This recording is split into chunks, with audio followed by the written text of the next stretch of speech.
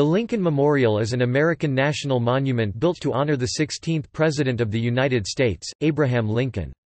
It is located on the western end of the National Mall in Washington, D.C., across from the Washington Monument. The architect was Henry Bacon, the designer of the primary statue, Abraham Lincoln, 1920 was Daniel Chester French, the Lincoln statue was carved by the Piccirilli brothers, and the painter of the interior murals was Jules Guérin. Dedicated in 1922, it is one of several monuments built to honor an American president. It has always been a major tourist attraction and since the 1930s has been a symbolic center focused on race relations. The building is in the form of a Greek Doric temple and contains a large seated sculpture of Abraham Lincoln and inscriptions of two well-known speeches by Lincoln, the Gettysburg Address, and his second inaugural address. The memorial has been the site of many famous speeches, including Martin Luther King Jr.'s "I Have a Dream" speech, delivered on August 28, 1963, during the rally at the end of the March on Washington for Jobs and Freedom. Like other monuments on the National Mall, including the nearby Vietnam Veterans Memorial, Korean War Veterans Memorial, and National World War II Memorial, the memorial is administered by the National Park Service under its National Mall and Memorial Parks Group. It has been listed on the National Register of Historic Places since October 15, 1966. It is open to the public 24 hours a day. In 2007, it was ranked 7th on the list of America's favorite architecture by the American Institute of Architects. Since 2010, approximately 6 million people visit the memorial annually.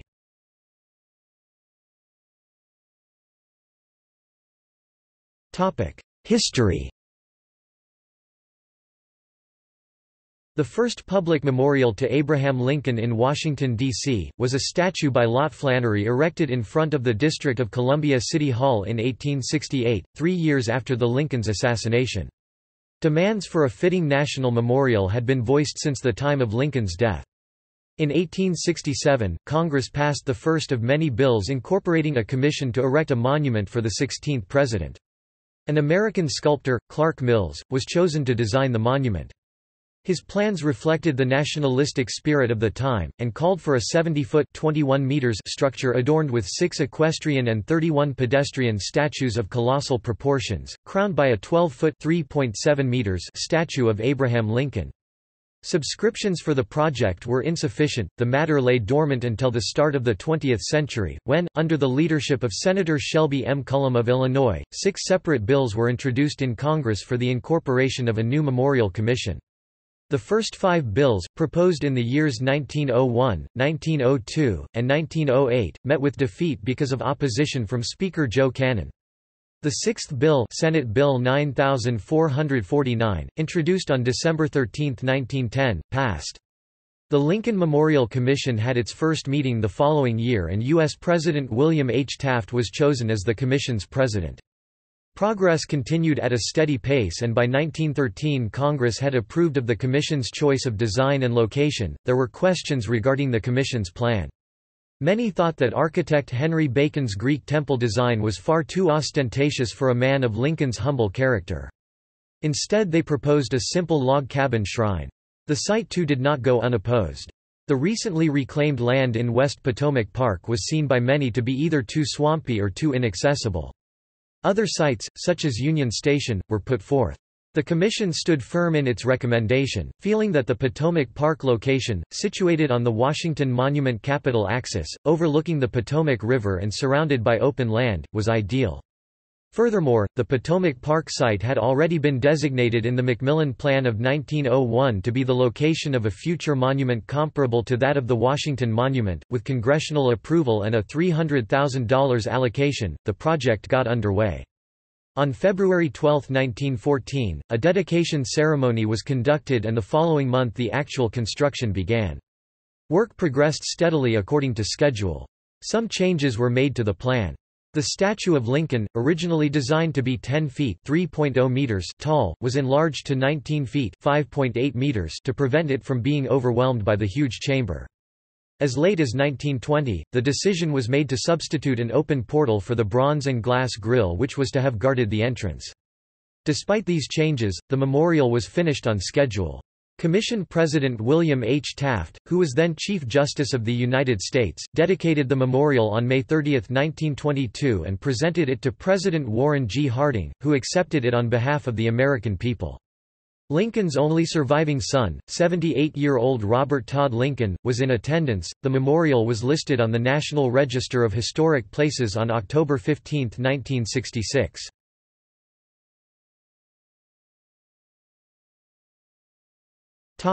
Exterior.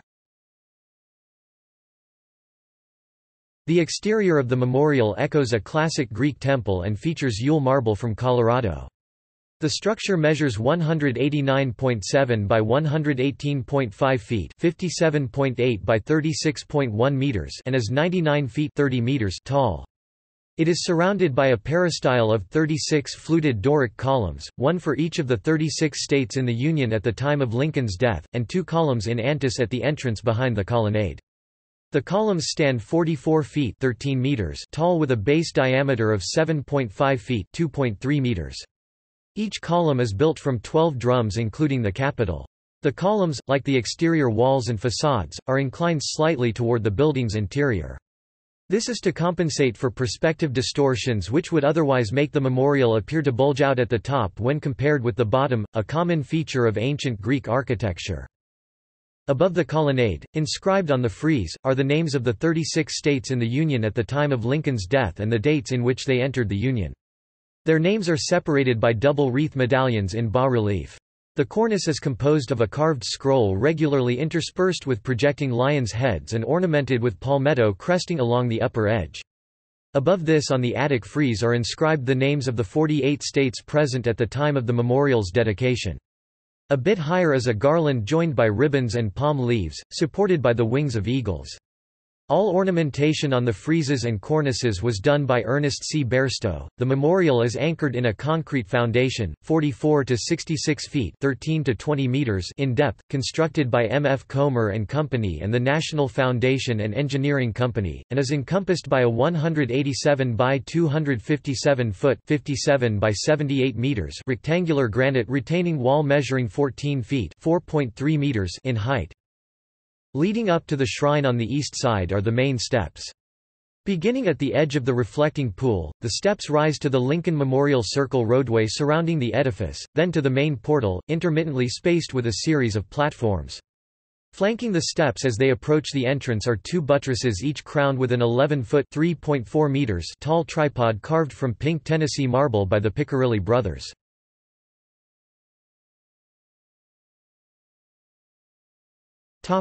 Interior. The memorial's interior is divided into 3 chambers by 2 rows of 4 Ionic columns, each 50 feet (15 meters) tall and 5.5 feet (1.7 meters) across at their base. The central chamber, housing the statue of Lincoln, is 60 feet wide, 74 feet deep, and 60 feet high. The north and south chambers display carved inscriptions of Lincoln's second inaugural address and his Gettysburg Address. Bordering these inscriptions are pilasters ornamented with fasces, eagles, and wreaths. The inscriptions and adjoining ornamentation are by Evelyn Beatrice Longman. The memorial is replete with symbolic elements. The 36 columns represent the states of the Union at the time of Lincoln's death. The 48 stone festoons above the columns represent the 48 states in 1922. Inside, each inscription is surmounted by a 60 by 12 foot (18.3 by 3.7 meters) mural by Jules Guérin portraying principles seen as evident in Lincoln's life: freedom, liberty, immortality, justice, and the law on the south wall, unity, fraternity, and charity on the north. Cypress trees, representing eternity, are in the mural's backgrounds. The mural's paint incorporated kerosene and wax to protect the exposed artwork from fluctuations in temperature and moisture. The ceiling consists of bronze girders ornamented with laurel and oak leaves. Between these are panels of Alabama marble, saturated with paraffin to increase translucency. But feeling that the statue required even more light, Bacon and French designed metal slats for the ceiling to conceal floodlights, which could be modulated to supplement the natural light. This modification was installed in 1929.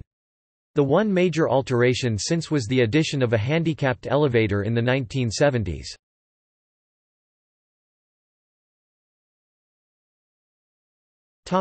statue. Lying between the north and south chambers is the central hall containing the solitary figure of Lincoln sitting in contemplation. The statue was carved by the Piccirilli brothers under the supervision of the sculptor, Daniel Chester French, and took 4 years to complete.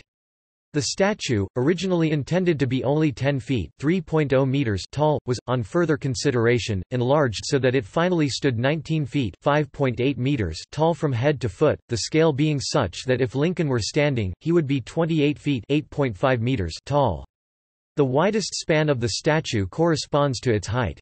Of Georgia white marble, it weighs 175 short tons (159 t) and was shipped in 28 pieces. The statue rests upon an oblong pedestal of Tennessee marble 10 feet (3.0 meters) high, 16 feet (4.9 meters) wide, and 17 feet (5.2 meters) deep. Directly beneath this lies a platform of Tennessee marble about 34.5 feet (10.5 meters) long, 28 feet (8.5 meters) wide, and 6.5 inches (0.17 meters) high. Lincoln's arms rest on representations of Roman fasces, a subtle touch that associates the statue with the Augustan and imperial theme obelisk and funerary monuments of the Washington Mall. The statue is discreetly bordered by 2 pilasters, one on each side. Between these pilasters, and above Lincoln's head, is engraved an epitaph of Lincoln by royal courtesans.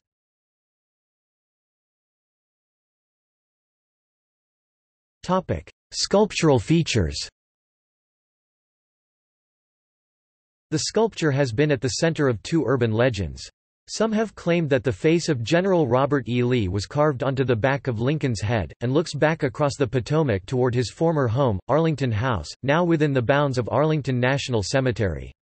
Another popular legend is that Lincoln is shown using sign language to represent his initials, with his left hand shaped to form an A and his right hand to form an L, the president's initials. The National Park Service denies both legends. However, historian Gerald Prokopovich writes that, while it is not clear that sculptor Daniel Chester French intended Lincoln's hands to be formed into sign language versions of his initials, it is possible that French did intend it, because he was familiar with American Sign Language, and he would have had a reason to do so, that is, to pay tribute to Lincoln for having signed the federal legislation giving Gallaudet University, a university for the deaf, the authority to grant college degrees. The National Geographic Society's publication, "Pinpointing the Past in Washington, D.C." states that Daniel Chester French had a son who was deaf and that the sculptor was familiar with sign language. Historian James A. Percoco has observed that, although there are no extant documents showing that French had Lincoln's hands carved to represent the letters A and L in American Sign Language, I think you can conclude that it's reasonable to have that kind of summation about the hands.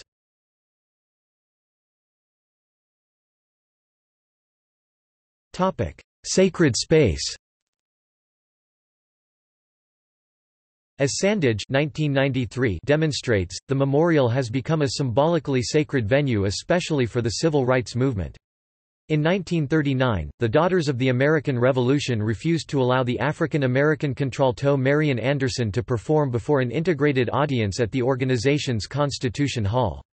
At the suggestion of Eleanor Roosevelt, the wife of President Franklin D. Roosevelt, Harold L. Ickes, the Secretary of the Interior, arranged for a performance on the steps of the Lincoln Memorial on Easter Sunday of that year, to a live audience of 75,000, and a nationwide radio audience. On August 28, 1963, the memorial grounds were the site of the March on Washington for Jobs and Freedom, which proved to be a high point of the American civil rights movement. It is estimated that approximately 250,000 people came to the event, where they heard Martin Luther King Jr. deliver his historic I Have a Dream speech before the memorial honoring the president who had issued the Emancipation Proclamation 100 years earlier. King's speech, with its language of patriotism and its evocation of Lincoln's Gettysburg Address, was meant to match the symbolism of the Lincoln Memorial as a monument to national unity. The D.C. police also appreciated the location because it was surrounded on 3 sides by water, so that any incident could be easily contained. 20 years later, on August 28, 1983, crowds gathered again to mark the 20th anniversary mobilization for jobs, peace and freedom, to reflect on progress in gaining civil rights for African Americans and to commit to correcting continuing injustices.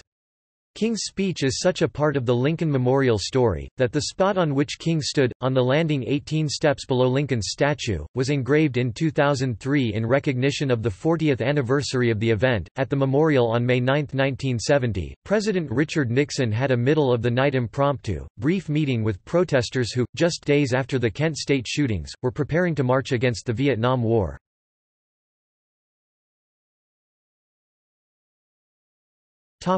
Vandalism.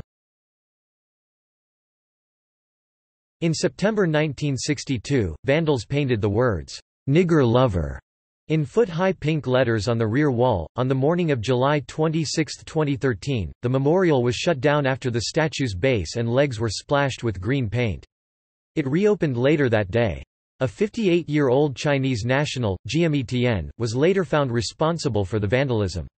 Following her arrest at the Washington National Cathedral, she was admitted to St. Elizabeth's Hospital, a psychiatric facility, and was later found to be incompetent to stand trial. She has since been released from the hospital. On February 27, 2017, graffiti written in permanent marker was found at the memorial, the Washington Monument, the District of Columbia War Memorial, and the National World War II Memorial, saying, "Jackie shot JFK. Blood test is a lie," as well as other claims. Street signs and utility boxes were also defaced. Authorities believed that a single person was responsible for all the vandalism. On August 15, 2017, graffiti that Reuters reported appeared to read "Fuck Law" was spray painted in red on one of the columns. The initials M+E were etched on the same pillar. A mild, gel-type architectural paint stripper was used to remove the paint without damaging the memorial. However, the etching was deemed permanent damage. A Smithsonian Institution directional sign several blocks away was also defaced. On September 18, 2017, Nurtilak Bakiev from Kyrgyzstan was arrested when a police officer saw him vandalizing the memorial at around 1 p.m. Eastern Daylight Saving Time. Bakiev used a penny to carve the letters HYPTMAEK in what appeared to Cyrillic letters into the fifth pillar on the north side.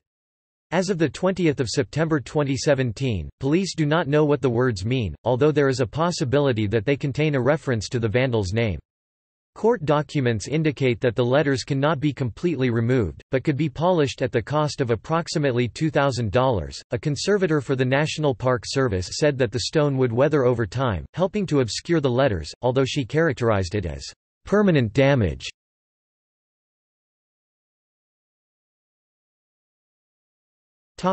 In popular culture. As one of the most prominent American monuments, the Lincoln Memorial is often featured in books, films, and television shows that take place in Washington. By 2003, it had appeared in over 60 films, and in 2009, Mark S. Reinhart compiled some short sketches of dozens of uses of the memorial in film and television. Some examples of films include Mr. Smith Goes to Washington, in a key scene where the statue and its inscription provide inspiration to freshman Senator Jefferson Smith, played by James Stewart. The Park Service did not want director Frank Capra to film at the memorial, so he sent a large crew elsewhere as a distraction while a smaller crew filmed Stewart and Jean Arthur at the memorial. The Day the Earth Stood Still, a science fiction film in which the alien Klaatu visits the memorial and is impressed by Lincoln's words carved there, the 2001 version of Planet of the Apes, X-Men, First Class, the 2011 film Transformers, Dark of the Moon, where Megatron destroys the statue of Lincoln and then sits on the chair as a throne, and the 2016 horror movie The Purge, Election Year, in which the Lincoln Memorial is shown with dead and burning bodies on the steps and the columns defaced with giant letters that spell out "Purge" written in human blood. Other films and television programs which have featured the memorial include In the Line of Fire, National Treasure, in which the main characters discuss the possibility of stealing the Declaration of Independence while sitting on the steps of the memorial, The Comedy Night at the Museum, Battle of the Smithsonian, where the statue of Lincoln helps defeat the Horus Warriors, the Mr. Lisa Goes to Washington episode of The Simpsons, the scene from Forrest Gump, in which Forrest Tom Hanks delivers a speech standing on a podium in front of the memorial facing the reflecting pool, and the 2013 film White House Down, in which the president Jamie Foxx requests a flyby of the Lincoln Memorial, at both the beginning and the end of the movie to pay homage to his hero. Many of the appearances of the Lincoln Memorial are actually digital visual effects, due to restrictive filming rules. As of 2017, according to the National Park Service, filming, photography is prohibited above the white marble steps and the interior chamber of the Lincoln Memorial. Mitchell Newton Matza argued in 2016, reflecting its cherished place in the hearts of Americans, the Lincoln Memorial has often been featured prominently in popular culture, especially motion pictures. According to Tracy Gold Bennett, the majesty of the Lincoln Memorial is a big draw for film location scouts, producers, and directors because this landmark has appeared in a considerable number of films. Jay Socker writes, from high to low, the memorial is cultural shorthand for both American ideals and 1960s radicalism. From Forrest Gump's Zelig-like insertion into anti-war rallies on the steps of the memorial, to the villainous Decepticon robots discarding the Lincoln statue and claiming it as a throne. The memorial's place in the culture is assured even as it is parodied.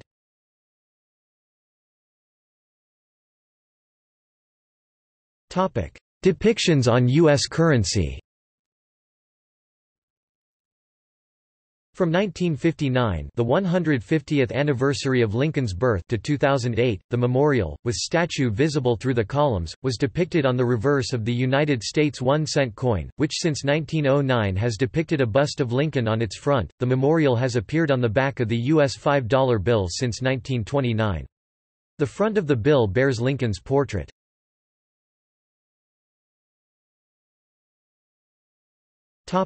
See also: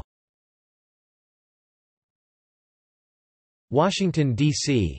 portal, NRHP portal, list of areas in the United States National Park System, National Register of Historic Places listings in the District of Columbia.